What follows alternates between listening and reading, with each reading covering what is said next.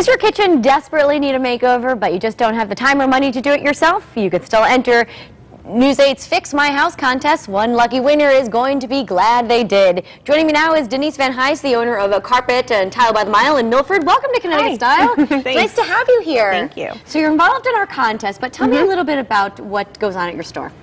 We're a flooring store. We sell tile, carpet, laminate, wood, cork, green products, and we are going to give the flooring to the person that wins the contest. Very exciting. There's a lot to choose from. There is. Now, do you actually do you do the installation process also? We can, and we do that as well, but there are a lot of contractors out there that use our showroom and send their customers our way, and we do recommend some other contractors as well.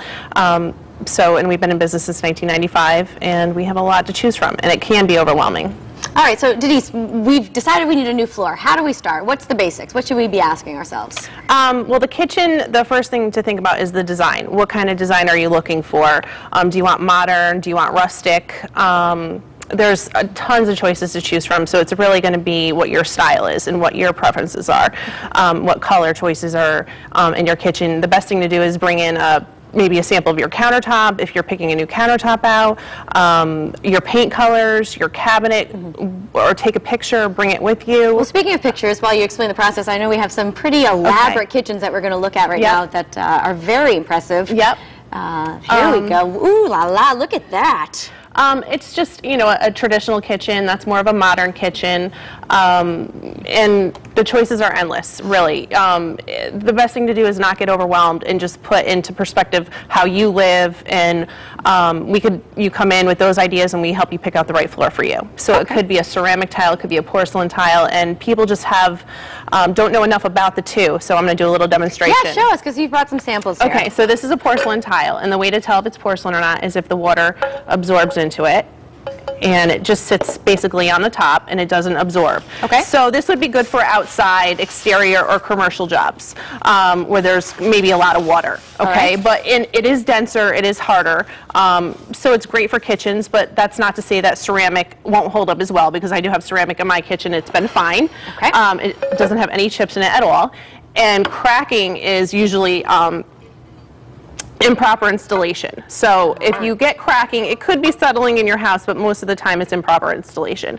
So here's a ceramic, and you see the water starts to absorb in. So shower floors, this isn't the right thing for you. The wall's probably fine, but the porcelain would be a better choice for a shower floor or commercial. All right. But there's, plenty of some other samples. Let's go take a look. Okay. So, now this, I would assume, is a pretty backsplash. I love that. Well, you could do that in a bathroom. You could mix that in with other tile as well. You can get maybe this tile and do 4x4s or 6x6s. And then this is nice too, because it could be cut, because it comes on a sheet. You can cut it into how thick you want to have maybe a band at eye level. But it is great for a backsplash. This is another stone. Would this be more in a bathroom, or I mean, I guess it no, could go you can either do way, kitchen. Right? Definitely do it in kitchen, but people do it in their bathroom. This is another stone for either a backsplash or a bathroom. And the thing about stone is you have to be careful how you clean it. You can't use bleach. You probably wouldn't want to do stone on your kitchen floor, because you're going to deal with food, you're going to have oil, might have vinegar, and it does stain easily, and it is a maintenance, it does require maintenance. So you do have to use a stone sealer, you do have to use a stone cleaner. If you want the look of stone, but maybe with a porcelain, you could do something like this, because it has a lot of shade variation. It looks like stone still, though, for sure. And it's porcelain, so really all you have to do is damp mop it. Great. And then there's different shade variation in the tile, so you get the look of more of a rustic look. And then if you wanted more of a modern look, maybe this tile under here would be better for you.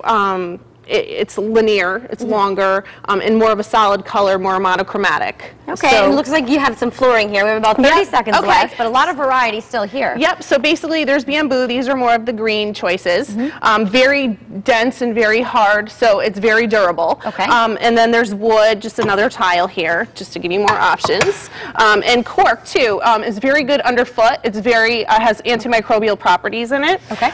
So that's another good option for kitchens. And then, of course, there's just just your, typical wood flooring. All right, And then we do carpet. Great. Well, we're all out of time, but lots of possibilities Yes, here. absolutely. It's fantastic. We'll have to come visit you in Milford. There's still time to enter the Fix My House contest. Just go to WTNH.com. In addition to the carpet and tile by the mile, we want to thank the rest of our sponsors. You see them right on our screen there, plus Shaw's Remodeling, Halleck's and Viking Kitchen Cabinets. All the information for carpet and tile by the mile is on your screen. That was great. Thank you for being here. All right, there's more Connecticut Style.